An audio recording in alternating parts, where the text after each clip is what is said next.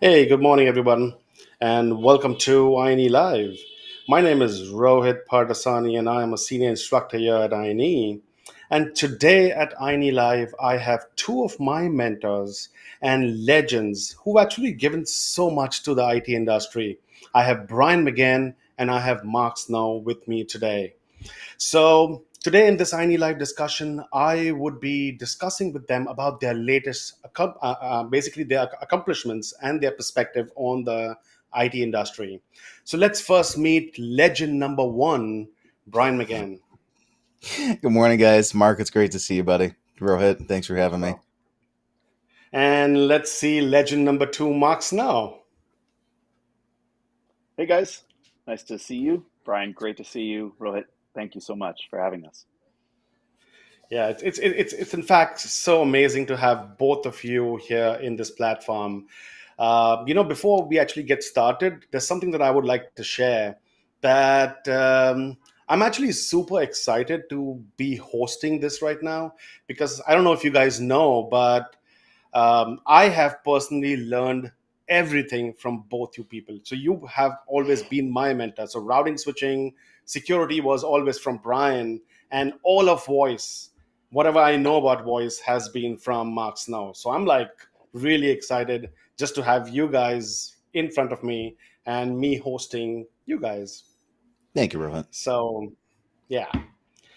So before we actually start this discussion, what I'm going to be doing is I will ask a bunch of questions to you guys, basically to both of you. And if any of the viewers want to ask a question, they can put that up on chat, and I can ask you guys those questions. So let's quickly get started. My first question to you is to Brian. What certifications do you currently possess? Good question, Rohit. Thanks. Like Rohit said, guys, my name is Brian McGahan. I'm a CCIE, Cisco CCIE in routing and switching, which is now called enterprise infrastructure. I'm also a CCIE in security, service provider, and data center, and then a Cisco certified design expert, a CCDE. So just a Nice. few. That's a lot of Cisco certifications and I have a lot of CCIE. time on my hands, I guess. Yeah. What about you, Mark? Yeah, so I am a CCIE. I first got mine in voice back when it was still voice. Um, I am also a CCIE in security, a CCIE in data center, and then 10 years after I did voice, I chose not to just take the exam to change it from voice to collaboration, but to arduously go through the whole thing again and did the collaboration. So I also have a CCI collaboration. But since voice and collaboration are the same, I kind of call it like three and a half. It's not really four. Yep.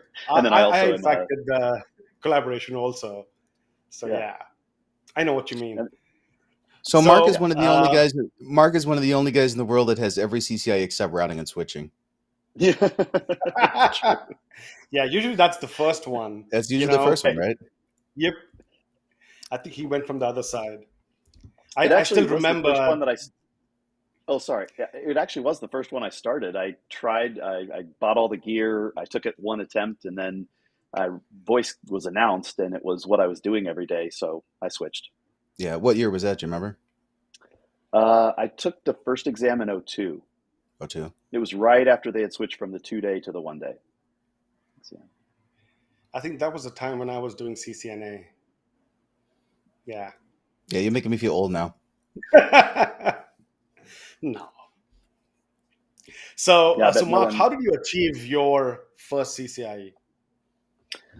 Yeah, like I said, I was studying at the time, excuse me, for routing and switching, and so I was already in that study mode. I had, bought all my gear. I had been studying for about 8 months, and I took the exam, and voice came out, and I switched because it was really what I was doing every day in a day-to-day fashion.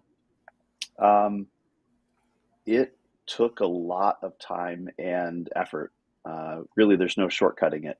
So there was a lot of reading, a lot of trying, a lot of going back and rereading and really understanding, and then going back and trying those concepts out again. And it it took getting to the place where I not only understood the technology and the underlying protocols, but I was able to be fast at them as well. And I think it takes both. So besides reading, you had a hands-on gear that you were practicing on.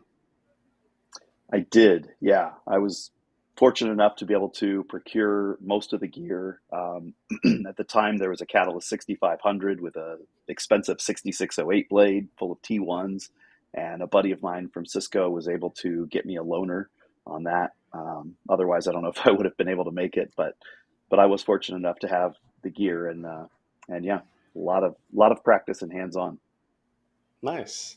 What about you, Brian? How did you achieve your CCI, your first CCI? Well, my story is a little bit similar. So I was studying around the same year time frame as Mark was talking about, but I saw a job ad in a computer user magazine that said, "Come to our school, get your CCIE, and we'll hire you at our consulting firm for $120,000 a year." So at the time, I didn't even know what CCIE was, but I said, this sounds pretty good, 120 grand. So I'll go for that. So about 8 months later, I was a CCIE. So you were what, 20 at that time? I was 20 at the time. Yeah, this was 2000. It was January 2002 that I got my first CCIE. Yeah. Weren't you So like You the must just have been youngest? the youngest CCI at that time. I believe maybe at there's the somebody time. who's younger now. There's definitely younger now, but I may have been the youngest at the time. Who knows? Yeah. But now it's been 20 years this past January. I got the official 20-year coin. Hmm. I think I'm going to get my 15th a year next year. Yeah, so it's still a long time to reach the 20-year mark. Right. So, Brian, which CCI, you have so many CCIs, route switch, service provider, security, CCD. Which track was the toughest for you? Um, I would say probably data center. Mark and I developed data center together. We were studying for it together, and we kind of split up the topics. And I was working on more of the networking aspect, and Mark was working on more of the computing aspect. And that was kind of a big hurdle for me because I hadn't been into servers and stuff for years and years. So it was, relearning a lot of those new technologies, like storage networking was completely foreign to both of us at the time. There's a lot of just core networking in there, like layer two switching, layer three routing, but there's a lot of specialized stuff that is, specific to that individual gear. So just being, kind of a foreign unknown, that's what made it kind of the most difficult, in my opinion. Nice. Yeah, for me, it was always voice. The route switch was cakewalk. Service provider was easy. Security was easy. Voice was like, oh my God. I still remember my first question was, um, how's the call going from here to here when there's no route in the routing table? Because I was always Mhm. thinking from the network side and I wasn't thinking about voice. So, yeah, voice was the toughest for me. So, Mark, what study pattern do you recommend to students who are trying to achieve their CCIE? Yeah, well, I would say that it takes, I think as I alluded to earlier, it takes sacrifice. So you really have to count the cost up front and, be sure that those who are around you, that love you and support you are, really able to bear that sacrifice of time. It takes a lot of study. We used to say that, you really need to go and do a preliminary read and understand at a basic level, and then go try those concepts. And from what you've learned works, and more importantly, doesn't work, go back to the books, and this time really gain a thorough understanding of what it is that you're, trying to learn and accomplish, and then go back and try it again, and really understand that at a fundamental level uh, what the protocols, what the technologies do. And I really think that passing the exam is a byproduct of understanding those fundamentals at a deep level. So, in terms of study patterns, I mean, I would study days after work. I would study pretty much every weekend, taking one weekend off maybe every couple months, to recharge. I think some rest and some play is certainly important in there.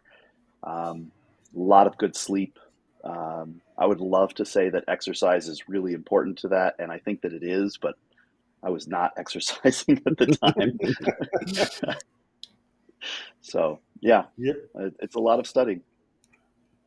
What about you, Brian? What do you think should be a study pattern for students who are trying to achieve their CCI? Yeah, I like what Mark said, where we kind of had this four-step approach. Get a basic understanding of the technologies, try out the basic technologies on the command line, like on hands-on examples, then go back to the reading, go back to videos and learn more. So it's kind of like an incremental process where you're trying to chip away slowly. You know, sometimes they say, "How do you eat an elephant? One bite at a time," right? So Yep. it's a marathon, it's not a sprint, so you have to plan long term and plan out the blueprint. What topics are you going to tackle at what time, and try to stick to a study schedule. And like Mark said, it's tough fitting that in with work and family and everything, but as long as you can be consistent, even if you can fit in half an hour, an hour a day, and then on the weekends or whenever you have off time, spend more time studying. But it's just one of those things that with long-term repetition, eventually the topics are going to stick and you're going to be able to understand that stuff long term. Makes sense. Makes And to not sense. get frustrated, because it's going to be arduous, and you may have failure attempts. There are certainly a number of people that pass on their first attempt. That is not the majority. And so I think if you go in thinking this is just like any other exam and you're going to nail it the first time, you're kind of setting yourself up for disappointment, and potentially, being willing to walk away from it. And that you kind of have to guard yourself against that, I think, and understand that there's going to be failures, and this is going to be one of the hardest things that you've done, but that the reward will certainly be worth it. So not giving up. Right. Yeah, I see there's a customer question here. Brian, was there ever a time you felt like giving up or taking a step back from studying? So in my particular case, I did not pass the security exam the first time, so that was a little disappointing getting that failure email. Unfortunately, we're inviting you to retest, as some people say. Um, so yeah, it's definitely easy to get burnt out sometimes and to lose motivation. But I think that's why it's best to set small, realistic goals where you can't really plan to work 8 hours a day and then study 6 hours a day and sleep for half an hour. As long as you can make small, manageable goals, I think that's really what the long term goal is, to not get burnt out. Makes sense. That's pretty good advice. So, Brian, what do you think a company needs? Do you think they need a specialist, like a jack of all, having CCNA route switch or CCNA, CCNP route switch, CCNP service provider, like a jack of all, or should we aim for CCIE and not care about the CCNP? That's a good question. So one of the things that we've been doing recently at INE is we're working on career paths, which is basically mapping our content to kind of like a job role that you would see in like if you search dice.com or so we've been doing research into what type of skills are really necessary for practical people out there in the field. So in general, I would say you end up being a more jack of all trades when you're just starting to get into the field, maybe as like a junior network administrator or a first level network administrator. You need to know more stuff than networking. You need to know cloud and virtualization and Linux and Windows and stuff like that. But I think as you get further into your career, you generally start to specialize more. And that's where really something like a CCIE and collaboration, for example, comes in handy, where you can have more of a laser focus on those type of implementations or designs that are more applicable to that type of more narrow field. Makes sense. Mark, you've been in the industry for so long. What do you think is the take? What do companies want? Like, would Yeah, you I think hire a CCNP, a jack of all, or would you hire like a CCIE? right, right. Well, and as we're talking about the CCs, I mean, a lot of times we're, whether it's at the NP level, the professional or the expert level, a lot of times we are talking about networking, although obviously, collaboration goes beyond that, security. But we're, not necessarily getting into all of the aspects of what an IT or even a enterprise or organization needs related to technology. So I think that we used to say that you needed to be shaped like a T, that is kind of broad across a lot of different areas and then deep in one. And I think that still holds true. Um, I think that employers are looking for those who have a broad understanding of most of the, general workings of computer systems, um, the networking, the OS, uh, and to some degree, they desire those that can understand the applications, even if you're not necessarily a programmer or a software architect, that those reside on. And certainly, obviously, cloud architectures play into that and do change that game quite a bit. Um, I think that it's really important still to be specialized, and I think that's really critical if like Brian said, as you go on to your career, if you want to advance and you want to be, really not only relevant to the organization but beneficial. I think that specialization is very key, with a continuing broadening of your overall understanding of the organization needs. And if I could just add one thing, I would say that while this does not necessarily tend to be what most people in the IT industry have, if you do possess or can uh, work on an understanding of really what business is about, and not just the technology, but what business trends are, what businesses are trying to achieve at a higher level, and you can understand and interpret that into what actually needs to be done at a technical level. I think that will take you very far in your career, because I think that businesses are really looking for individuals who are able to understand what their needs are, and then go take and run with those, and be specialized, be experts in their field. Nice. Awesome. So, Brian, how different is certification from the real world? I mean, technology is changing so fast. There are new technologies coming in. Do we keep studying forever? It is the constant hamster wheel, isn't it? Where everything is constantly changing. It seems like we're always, having to keep up on our reading or watching videos, learning new things all the time. So yeah, it's kind of just a necessary evil that comes along with this field. So I've learned so much more now since I've gotten my CCIE than I had up to that point, and I thought I knew a lot about networking at the time, but it seems like the more you learn, the more you realize you don't know. Yep, I completely agree with that. I, in fact, learned something new from Keith the other day in our chat discussion where he said show run line. I didn't know that. So that was pretty cool. That's right. It actually shows you the numbering, right? So, what about you, Mark? How different is the certification from the real world industry?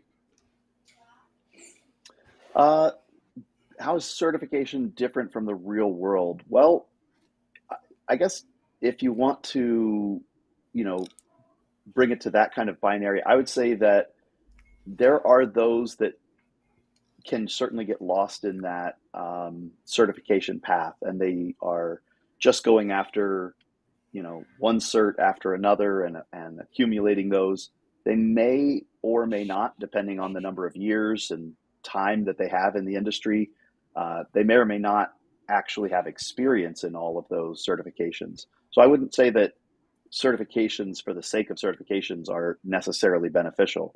Certifications for advancement and for really, proving to yourself and to potential employers or current employers, what your skill set and abilities are very important. But I think just like in academia, you can get lost in constantly going to school and, you know, you know, getting another degree, PhD, multiple doctorates, and maybe you have a profession as a professor, at that point. So I think that there is a big difference between the certification world and real world application. I think that one prepares you for the other and leads you to the other. Uh, but yeah, unless you're going to go into a career of teaching, which is great, obviously, then you would want to, ensure that what you're doing is aligned with the needs of either the organization you're at or where you intend to go in your path. Yeah, that's a really good point. Certification definitely helps in getting your foot in the door, but you really have to know your stuff, to retain that job or grow in the industry. Like, you cannot That's funny just you be bring a paper certification. You really have to right. know your stuff. It's funny you But it bring that definitely up. It helps gets you in in, the door yeah, yeah, because foot in the I door. was designing a website for a doctor back in like 1995 using, I don't know, like Microsoft Front Page or something. And he was standing over my shoulder and he's pointing and telling me what to do and or just what he wants, and he was very kind about it. And at one point I was talking to him about some certification, I don't remember what it was, and he points uh, to the his degree on the wall, his medical degree, and he said, "You see that?" And I said, "Yeah." And he said, "It don't mean shit." He said, "It just gets you in the door." He's like, "Everything you do up to getting that is important because you need to learn it, but the actual degrees, they don't mean anything. It just gets you in the door." And I was like, "Huh." It's a doctor telling me this. All right, well, so I resonate with what you're saying. Yep, pretty much. So I have a question here in the chat. It says, when studying for CCIE, how do you overcome the forgetting curve? For example, I studied for OSPF for weeks and then studied for BGP, and I totally forgot OSPF. Brian? Yeah, I think the key for this is really repetition. That the just the breadth of topics that you need to learn for this certification is so large that it's definitely easy to get lost in the weeds where you're studying one topic and then you jump to another one, and before you know it, the first topic you forget all the details. So I would just say that you need to set a study schedule where you're repeating the topics over and over throughout your attempt at studying, so that you don't focus for a month on one protocol and move to the next one. That you would kind of intersperse it, over and over and over to be able to retain the information long term. So basically, practice quite a lot, not just Practice, reading. practice, practice. Exactly. Yeah. Makes sense. Do you agree with that, Mark? Yeah, I agree exactly. Going deep into a particular topic, but then, as Brian said, coming back in a circular fashion and revisiting those is really key. It's really important. I would also say to trust the studying that you've done, and as long as it's not solely book knowledge and you're actually putting fingers to the keyboard, you would be surprised what you remember, even when you don't think you do. Uh, I remember getting into a command line of an iOS device, which I hadn't at the time. This is, I don't know, five some years ago. I hadn't actually been in iOS in a long time. And, maybe this was only 3 years ago. I hadn't actually been in NXOS at the time for quite a while either. I've recently gotten back into those out of a few projects' needs. And I thought, oh, what is the? And my fingers started typing, and it was like my head was having an out of body experience watching my fingers do things that they were like, how do you know this? So I would say trust your body and trust your studying. Continue to study in a circular fashion and revisit topics. Very important. But trust that what you've committed to memory and slept on it'll come back to you in the moment. Yeah, that makes a lot of sense. Keep doing the same stuff again and again. It kind of becomes muscle memory then, right? All right. So, Brian, what changes do you see in the industry and market trends for students who are just starting their career? Like, if I was a student, and let's say if I was starting my career right now, what should I do? So I think the big trend lately is automation and centralization of the control plane of a lot of systems, like making the system a little bit more abstract from what's going on. So I would say for people that are getting into the field, that it's still definitely important to go through the foundations of networking in terms of how do the layer 2 protocols work, how do the layer 3 protocols work, because when you get to a system where some of that is abstracted, like an SD-WAN or like ACI, for example, you may be doing some very basic pointing and clicking in order to configure the system.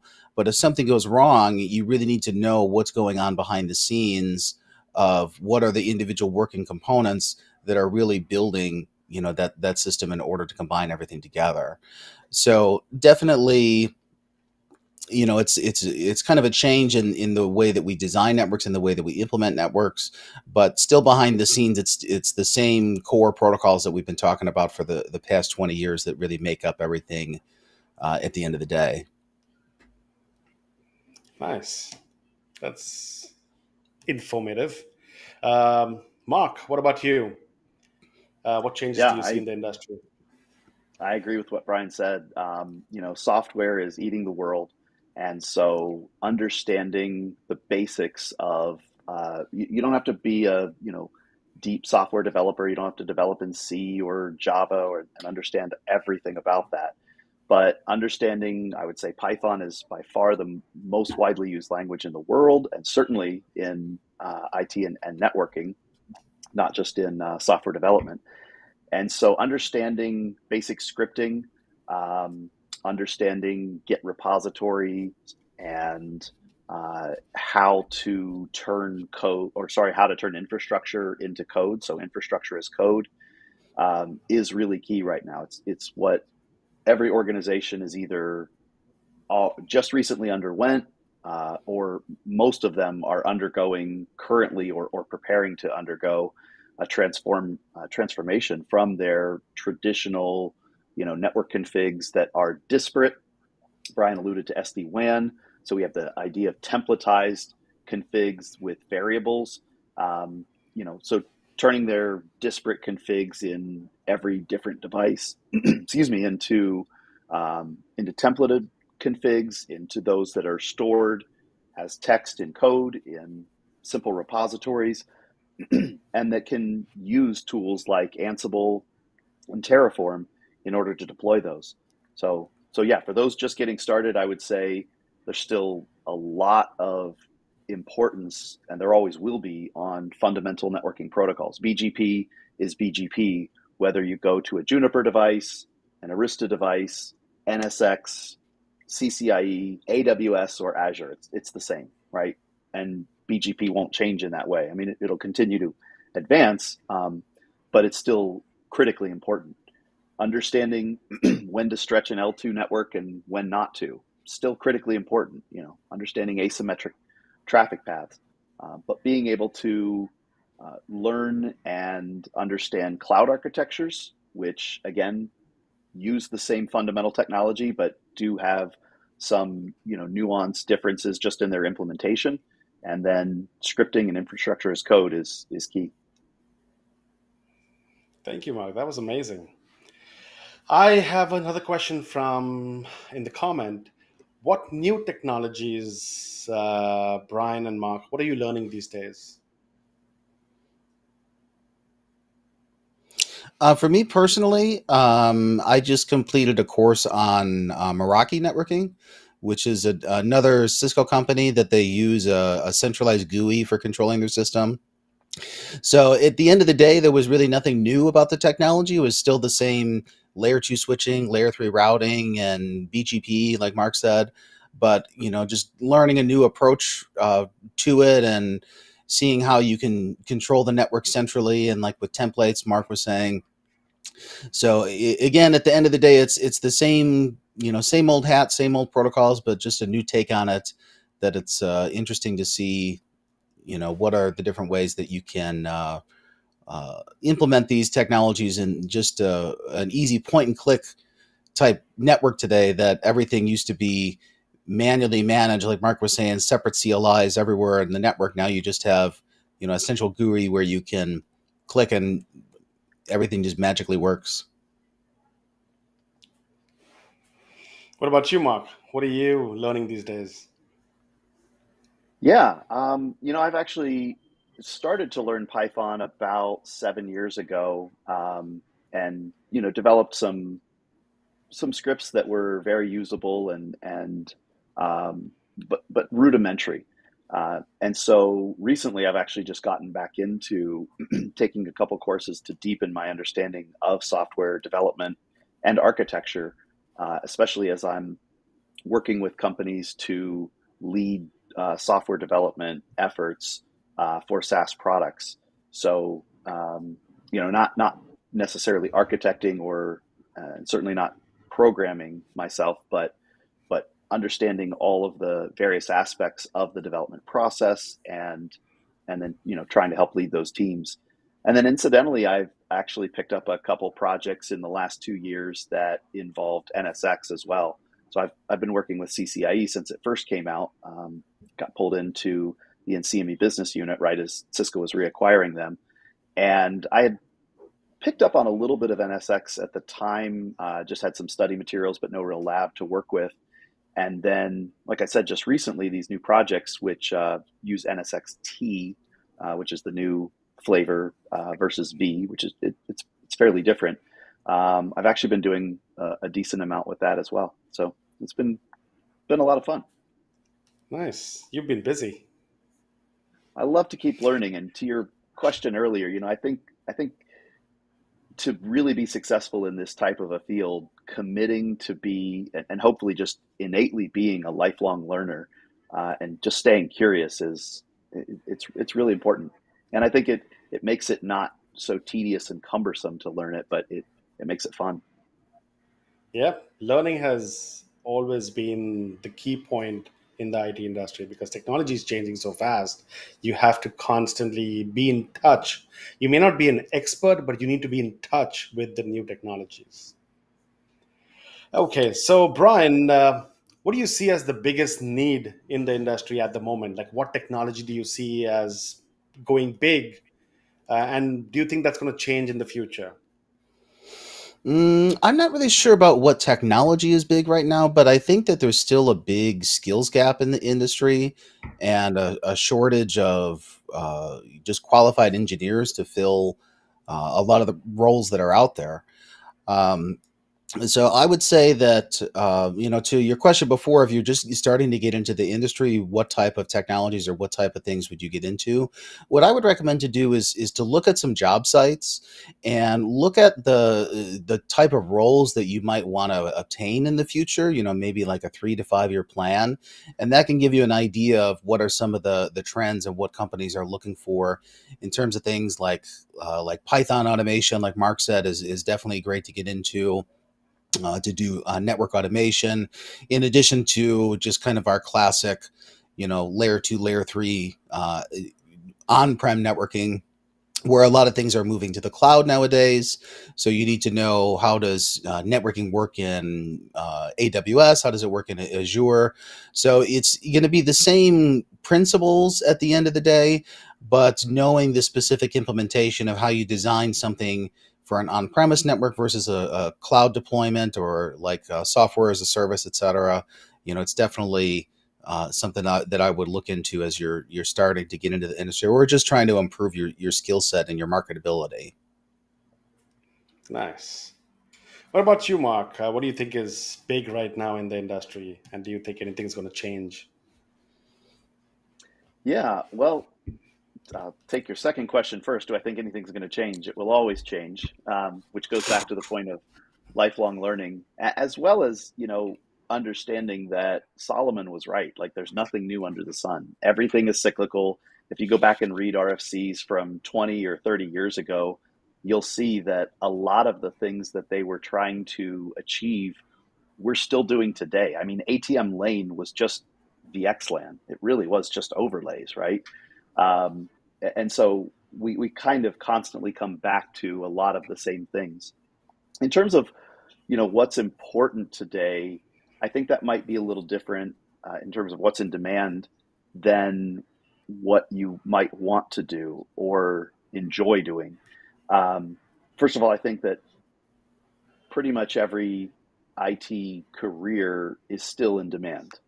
Whether you're going into compute, virtualization, running container and orchestration systems around that, which Kubernetes is certainly very hot, and networking with Kubernetes is, Cilium and Calico and things like that are very much in demand as more and more development goes towards containerization. But traditional networking, cloud architectures, and cloud networking, all of these are still very much in demand. And what I would say is, I think what is really helpful in order to ensure that you're going to enjoy doing whatever it is you choose, whatever path you take, is to reach out to some people that you may know and trust. And if you don't, then try to find some people, or just randomly reach out to people on LinkedIn.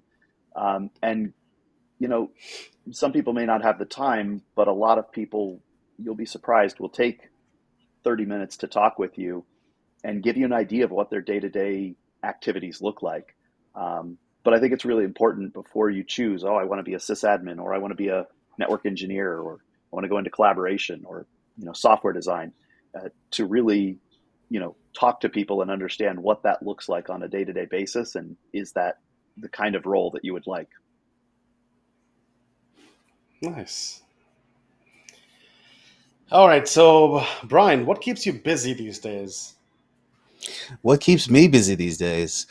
besides me? Well, yeah, besides you, right? It's the constant hamster wheel. So we're always in the constant process of updating older content. As technologies change, as the new certification blueprints are announced, as new technologies are introduced. So, like I said, what I was just working on recently was a course for Meraki networking. Next, I'm working on some stuff with Cisco SD-WAN. We're going to be adding more hands-on labs to our platform for SD-WAN, which I'm looking forward to. And then we're going to be working on a project. I can't give too many details now, but a project that's going to be a combination of cloud networking plus on-premise networking at the same time. So, like Mark was talking about, it's definitely important to understand how infrastructure as code works, and how you can deploy networks, VPNs, et cetera, in the cloud to talk to your physical network, because it's very few and far between that you would see any businesses resources kind of centralized in their own data center. Today, most of the time, you have a combination of cloud applications plus maybe some self-hosted stuff.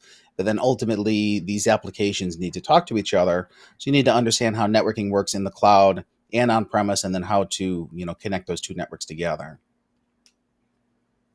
Yeah, cloud's been a big challenge for me because I'm thinking from the traditional network perspective, and For I'm like, sure. where's this shit? Where's this shit going? you know, where's that cable connecting? So yeah. What about you, Mark? What keeps you busy? Well, learning how to run a business is one of the aspects. When you launch on your own, and first try to make sure that you can feed yourself and your family, and then move on to try to grow the business, it's challenging. It's a lot more than just doing the work of whatever it is that you set out to do. It's learning accounting, and learning or how to find a good accountant at least, but to some degree understanding that, and building sales pipelines and marketing, and a lot of fun stuff that I've worked with businesses and understood to a degree, what their various roles were, and therefore, what the senior leadership was trying to achieve, and take that back to the technical team and find ways to implement that. But when it's sink or swim, it's quite a different story. So there's been that aspect, which has been fun along the way, and certainly challenging, uh, especially since I launched in April 1 of 2020, right as COVID was hitting. It was a great time to start a brand new business. Um, but but working with customers, and kind of going back to, and the reason that I brought this up, of what I've been doing in running my own business, it's really helped me to understand that senior leadership level, and what, when I meet with a CIO or a CISO and they're talking about uh, you know the, the the challenges of the business and what it is that they're trying to achieve, the outcomes that they're trying to achieve. A lot of times there aren't the people that are in the business leadership, executive roles, don't necessarily, even CIOs and CISOs, not all of them necessarily understand how to do something or how to put it into practice at the technical level. And then you have those that are in the infrastructure, in IT and in software. And of course, those two teams don't necessarily talk to one another. So there has to be someone to bridge that gap and really to interpret what is coming from that senior leadership level into development efforts, and software development efforts, and into infrastructure development efforts. And so a lot of what I do these days is work with companies to help them understand, and help the technical teams understand what the business is trying to do, and help the business understand some of the challenges that the IT teams have, and kind of play translator. And I don't know, I like to say that play family therapist for organizations at times. So it's interesting if you just get a lot of people into a room and have them talk about what some of their daily challenges are without going too in depth. It's actually interesting how people begin to align and understand one another, and have more open dialogue, just as a result of that. Nice. So, Mark, how can folks find you or get in touch with you? Yeah. Well, my Twitter's down below my name, it looks like. I don't get on Twitter very often these days, but if you ping me, I've got notifications turned on, so I'll certainly see that. I think LinkedIn is probably the best place to find me. I think it's /in/Mark Snow. So yeah, reach out on LinkedIn. You can check out my website, deftcon, deftcon.io. And you can book an appointments with me there as well. So I would say those two ways. Perfect. How about you, Brian? Like Mark said, probably best place is LinkedIn. I don't know my LinkedIn offhand, but you can also get me on Twitter at Brian McGahan. Likewise, I have notifications on, or you can email me, brian@INE.com, or bmcgahan@INE.com. So any questions that you guys have, I'm more than happy to help out any way that I can. Perfect. All right, so it looks like we're getting close to wrapping up this discussion. I would personally like to thank Brian McGahan and Mark Snow for taking out the time to join us here today. And I would also like to thank our production team, which basically they work really hard behind the scenes to make this happen. And if you guys have any questions, please get in touch with us over email or through any social media like LinkedIn or Twitter. Of course, this video is going to be uploaded on our site, on our platform, so that you can watch this later again. And again, I really appreciate everyone taking out the time to join us. And I hope to see you in a future INE Live. Awesome. Thanks, Mark. Thanks, Rohit. Thank you. Thank you, Rohit. Good Bye. to see you, Brian. Bye. Thanks.